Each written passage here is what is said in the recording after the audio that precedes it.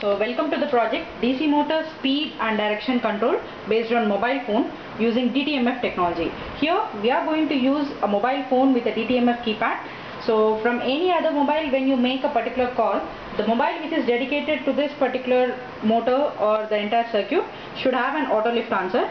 So when you press either 2, 4, 8 or 6, any particular number, 2 and 4 are for speed indications, either increase the speed or decrease the speed, and 4 and 6 are for direction change, either clockwise or anti-clockwise.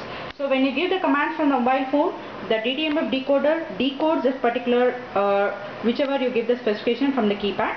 So from here the controller checks whether the speed increase or decrease of the DC motor using DC motor driver. So this is the DC motor driver. From here you are going to control the DC motor. So we'll just check it out, the output. So initially when you make a call from the second mobile, so the mobile which is dedicated to the kit will be auto lifted here. So from this mobile, when you open the DTMF keypad, when you press 2, here you can find a particular indication of lights through LEDs. So now this is your speed, increase of speed. This is changing of the direction, clockwise, anti-clockwise.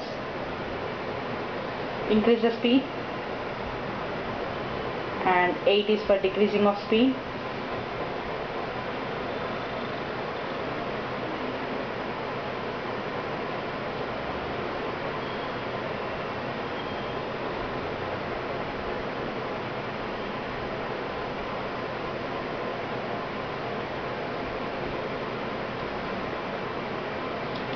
Change of direction.